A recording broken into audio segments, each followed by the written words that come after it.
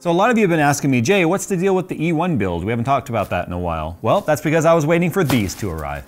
You ever notice the theme around here? Jay's just waiting. What do I do when I'm waiting? I smurf at Rocket League.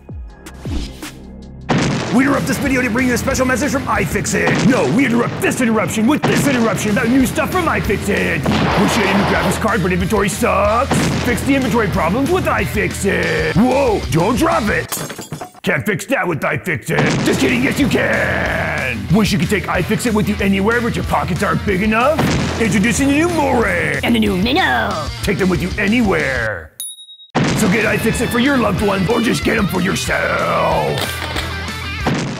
I've been doing a lot of stuff with Singularity computers lately, and after they saw the fact that I mentioned I was doing this E1 EVGA tribute build, which as you guys might recall, it's gonna be all EVGA motherboard, EVGA power supply, EVGA RTX 4090, because, I'm not gonna turn it around right now, because it has the one of only a couple of 4090s that were built for testing purposes from EVGA.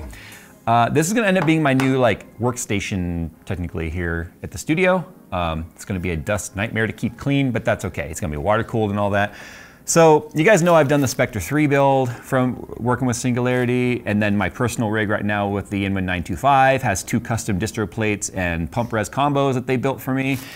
But they also told me at the end of last year, hey, if you're interested, we are building a power board and a distribution block / plate for the E1 specifically. And I was like, yeah, I don't know. I don't really want to get rid of any of the EVGA-ness of the case. Okay, I'm not gonna call it a case, a chassis. It's just a frame, right? This is a real carbon fiber frame, and it's all held in suspension with wires and stuff. It's literally like how a bridge would be built, like a suspension bridge. Anyway, moving on.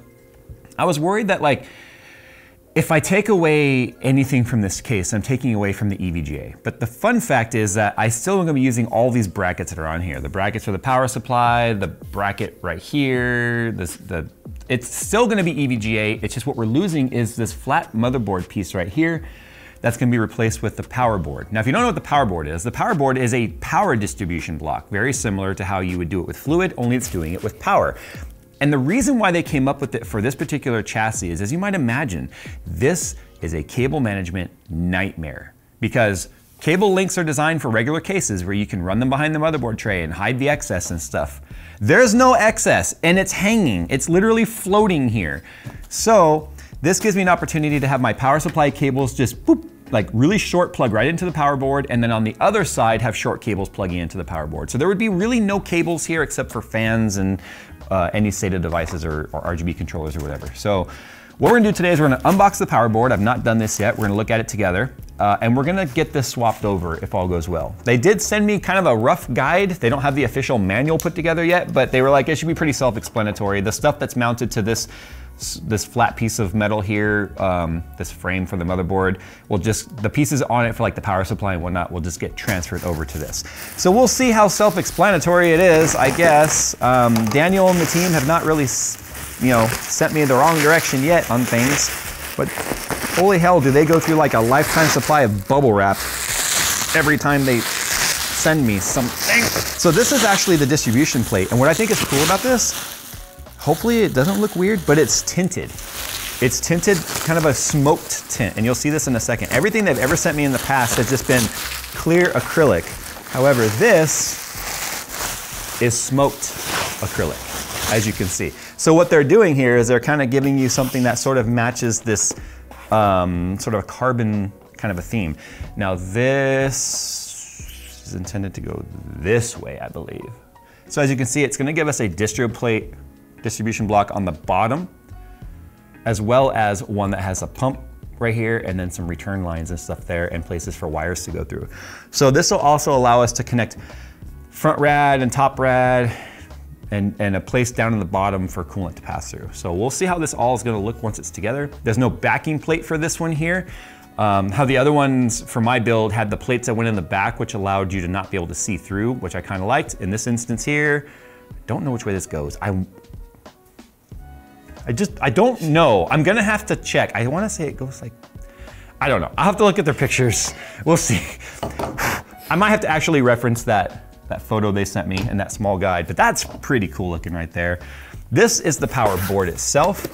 Now, this is not an ad for Singularity Computers, but if you like this concept, they make it for like the 011 Dynamic. They make one for the Corsair series cases, the 7000 series, and I think even the 5000 series. Obviously, they make it for the E1 here. They have their Spectre cases. And they're constantly adding more, they said cables! So these, as you can see, are already short links for like the 24 pin and stuff to be the right length to connect to the power board without being all long and stuff. And then here's our 24 pin. This is why I am absolutely in love with Singularity Computers. I am such fanboys. Do you know why this looks like this? Do you know why? Because when you bend it and you put the comb on there, they go straight. Do you know why? Because the top is longer than the inside because it has to make that bend. So they have the cable links already proper so that it can make that tight 90-degree bend, or actually it's a 180-degree bend, back. So you get this nice, clean radius without cables going all nuts. And they did the same thing here for the EPS power, as you can see. So when you bend this, and you get the comb where it needs to be. See that? If you tried to bend a regular cable like this short, like bend it that tight, it'll just flail out because the links have to be what they are. So what I need to do right now actually is I need to put these combs in the middle and bend these and let them start training to the direction they need to go. That's because these are like PET sleeves, which are plastic. Remember, we already talked about all the PETGs and PETs and acrylics and stuff. So we need to get these to start training in their position. But I am so, it's the little things, I think, that really make certain brands stand out, and there you go. So moving on, fanboyisms aside, I love Singularity Computers. I wish they weren't in Australia, only because that's a long way away. So when I need something from them, like in a hurry, it takes a minute. Even though they ship DHL and it usually comes pretty quick, it's just harder to get things from them in a quick hurry. So we got two things going on here. What is this? So this is a power board. This is also a power board? Why do I have two power boards? I'm gonna probably have to reference their little guide that they sent me that they said wasn't finished yet. Because look, they matched the gold to the Kingpin motherboards. So this is gonna match the board.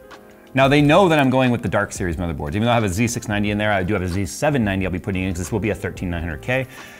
But that's neat. I like how it just matches the Kingpin motherboards. So we've got that. What is this then? They were like, it should be pretty straightforward and self-explanatory. Apparently I'm stupid because I'm not self-explaining nothing at the moment here. Okay, so it matches the motherboard layout, which is sick because we know, remember on this board, you can see we've got the 24 pin and the two EPS next to each other. Kingpin's team designed it that way so that you would have a cleaner cable routing. So check that out. There they are right there, matching. 2.5-inch SSDs can mount right here, literally slide in or there and mount in right there. We've got headers, RGB headers. So this is clearly gonna be the back side. Like this has to be the back. Our power supply cables, one 24 pin will click in right there, and then our EPS powers will click in right here. So the one thing this power board is missing that like the Spectre has is GPU power. Now that's probably because they're not speccing this for the new 12-volt high power plugs. So I'll probably still have to have a custom cable made to be the right length to get to where I need to go there. What else do you get with it here? The same stuff you get with the other power boards and stuff. So you got ARGB link, which is just a cable that goes from the in on the ARGB to the out of the motherboard. Same thing with PWM for the fans. We've got our standoffs and such, and our motherboard screws and all that.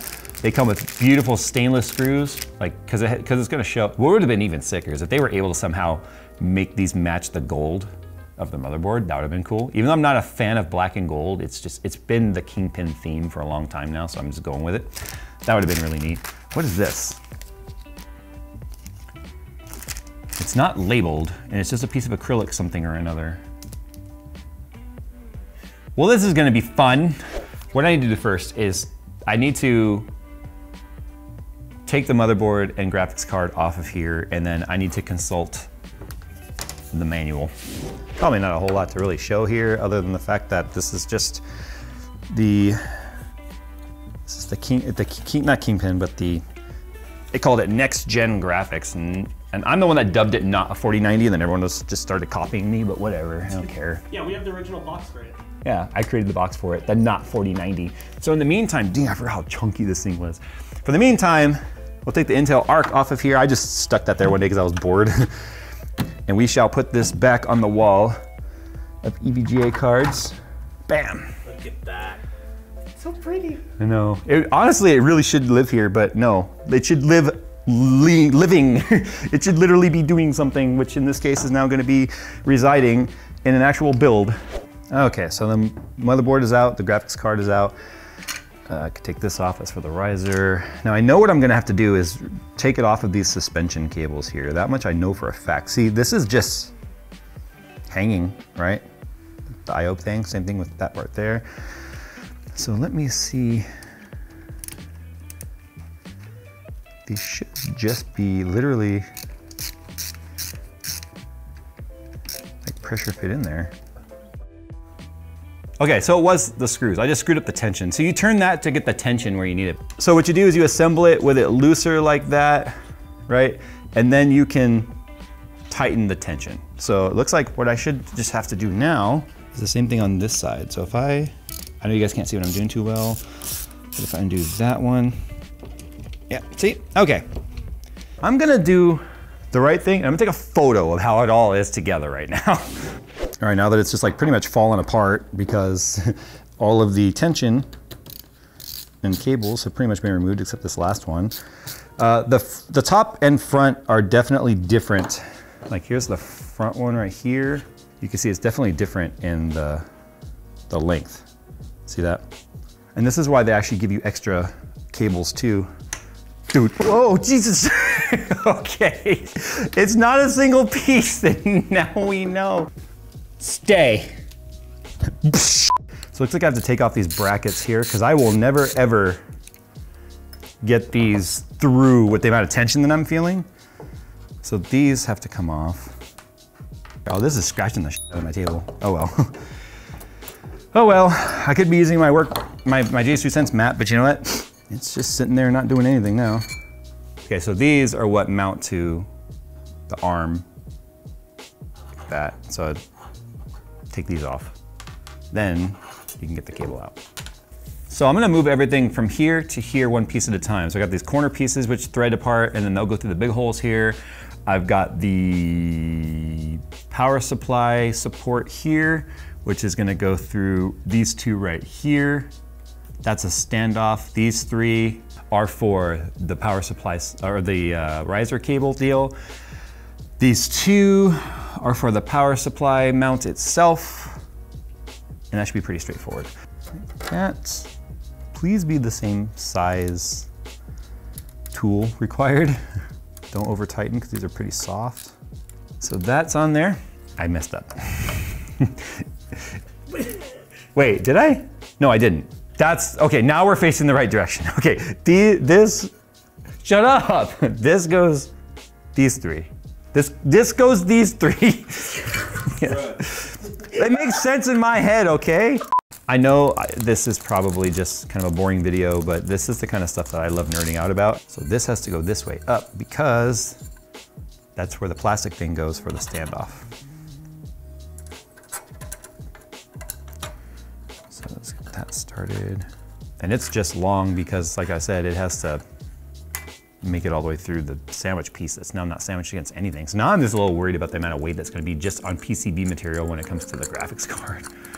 A little bit sketched out about that, if you don't know the truth. Okay, so this is a power supply support.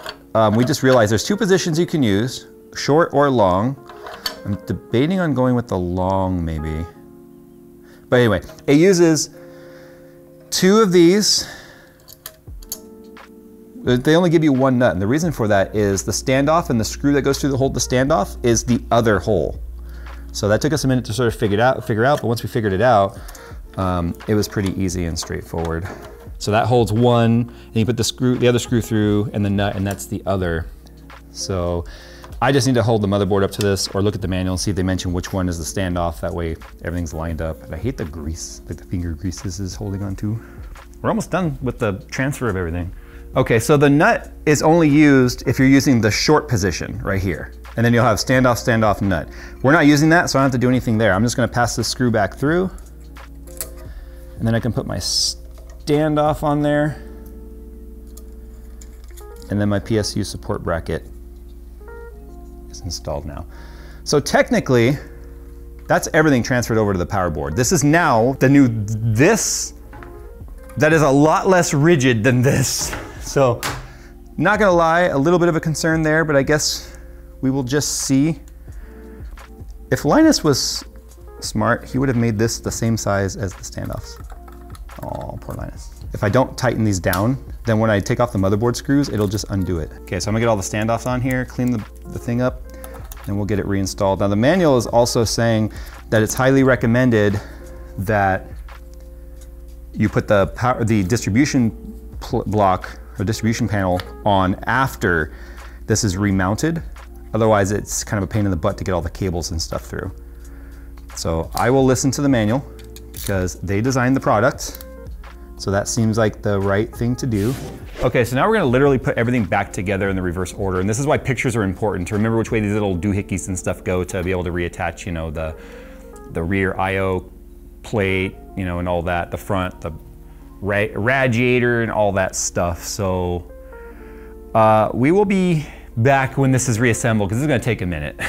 Well, here it is fully assembled with the power board. A lot of the rigidity issues that I was concerned about sort of disappeared once the distribution plate was attached to it, because it connects up here with two screws and then 4 along the bottom. So it all went together pretty flawlessly. I mean, effortless. I don't want to say effortlessly. There is a bit of a process to putting together an E1, but it is self-explanatory once you take it apart and kind of how it goes back together. I did have to reference my pictures a couple times, so definitely take pictures along the way if you're concerned about forgetting how things go together. If I fold this down out of the way, you can see we've got an outlet port there, and the pump is actually on the back side, which is kind of neat. This barely clears the bottom because I do have the motherboard tray kind of aligned downward a little bit, because I would just have to make these cables longer on the top and shorter on the bottom to pull it down. And I did that because I want to have plenty of room for the radiator and fans and stuff up here, and then there will be a radiator and fans right here. It's possible I might just do a top rad because this is going to be CPU only for the cooling, but we'll just have to see. I don't know yet. It's one of those, once I start putting it together, we'll figure it out. I will be using the PMMA black tubing for this and probably satin fittings again. Although I think EK might even have, well, they do have gold fittings. So I don't know yet, we'll see. I may not even go EK fittings. I might go with whatever company has the fittings that will look best on this. Technically Bits Power fittings, because their black fittings have the gold Bits Power logo on them, which would just have a really good tie-in with the theme. I'm not really married to any particular fitting. I've used so many of them. I've had very few leak on me over the years, so I've got a pretty good feeling on which ones I would use. If we look at the back side here though, you can see here is the pump right there. Here's our power supply mount. Here's our support. Because I am using a longer power supply, I went with the longer support settings. Remember, we can put it here or here. And then that's kind of it. I mean, everything's sort of strategically placed on where like your inputs would be for your ARGB or your fan headers or your PWM signal. You got some down here, you got some up here. Remember, there are, it's funny because there are LEDs built into this distro plate as well, which you can turn on and off right here. What's funny is we have a power and a reset button right here. And I'm kind of wondering if this is built in for those that maybe don't want to use the gauges on the front, which would be stupid in my opinion, because it's one of the coolest features of the E1, other than the fact that it's carbon fiber. Oh, and I also want to mention, if you look at the front side, for those that are wondering, because I did say, look, we've got the 24 pin and a 2 EPS right there. If you're not running an EVGA motherboard, you have 2 EPS on the right and 2 EPS on the left. And this is going to give you options for, depending on your motherboard layout and where their power is, to get the cleanest cable run. So you don't have to use the ones right here, you don't have to use the one right there or right there, and vice versa. All 3 of those are connected to the power supply through the power board. That way you can use whichever one kind of fits your build best. So let me do this. Let me get the Z790 in here, because remember I went 690 and then 790 came out with 13th gen, and that's what we're gonna put in here. I'll put the vertical mount back on and the graphics card back in its place, and then we'll see how the power board looks from there. And then from there, really, most of the work will just be the loop, to be honest. All right, let's throw some RAM in here. Let's line up the notch and throw some RAM in here. What? DDR5 notches are so much harder to line up because they're nearly centered, so you can't just eyeball it. Obviously, the most satisfying thing is this right here.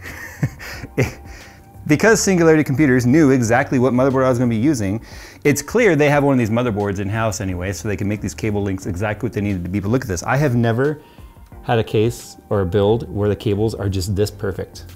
So there we go. Graphics card in. It's surprisingly more rigid than I thought it would be. I moved the gauges over centered on the fan, the center fan. A lot of you guys suggested that. I kind of agree now, because now that I'm gonna have a rad and stuff right here, I don't need the offset. This will fill in this space. A rad will go up here. What I had to do though, since the last take, is I had to raise the whole motherboard up, the whole tray and everything, because I showed you how it was really close to the floor. But what was happening is these gauges were impacting the graphics card. So I could have had them perfectly up like that, but I like them leaning back a little bit, like that. So this is going to be an absolutely gorgeous build. Here's the back side of the power board, so you can see how the cable links are absolutely perfect. I could not be more happy than the way this turned out. I'm gonna train these cables. I'm gonna move these combs more to the front side for now. Yeah, just imagine the rest of the pieces maybe. I guess I could do silver fittings, like a slightly polished, because it'll match all of this hardware here. But once I got everything tensioned and all the adjuster screws where it needed to be, so it's centered and flat where I wanted it to be. This thing's under a lot of tension. It's actually kind of scary. But I'm happy with the way this turned out. I initially told the guys I wasn't gonna wait for the power board because I was concerned about taking away too much EVGA from the EVGA build. And that's clearly not the case. And this is under so much tension, it's actually bowing this piece right here. So I'm gonna bow that back. It's okay, once I mount the rad to it, it'll be fine. There's no screw holes in the middle of that though, so as you can see, the rad just gets mounted on the far corners. I would have liked the middle screws though, just for the bowing issue like that to hold it flat. But I don't know, it is what it is. Well, there you go. The E1 from EVGA just got even more epic. And the nice thing is, now with this power board here and the distro block or distro plate being smoked like this, it means that the cables have a little bit more place to hide, if you will. And the only cables that are really gonna be visible here now are gonna be fan cables, because I'm going nothing but NVMe SSD, so there's no SATA cables. I'm not doing any SATA controller type stuff. I'm probably gonna have a, I don't know what fans I'm gonna go with. I might do Be Quiet fans, only because they're black and they'll look really nice when they're off. I might not even do RGB fans at all, to be honest. I might go Fantex T30s or something just stealth. And I might let the only lighting on this be, this RAM has no lighting. I might change this out to some RGB lighting or RGB RAM, but the graphics card, the motherboard, and the Vengeance or whatever RAM I put on here might end up being the only lighting on this. Because even the distro plate does not have RGB in it like the other ones do. And then the actual power board itself and its lights, that might be it. And then if I do that, then I don't have to do any RGB controllers or whatever, and it'll be super, super clean. Anyway, thanks so much for hanging out today, guys. I hope you guys like the way this is turning out. I certainly am. Man, this is, I just rename it to the satisfying build. All because of that right there. And yes, I will remove these stickers just so that they aren't sitting there.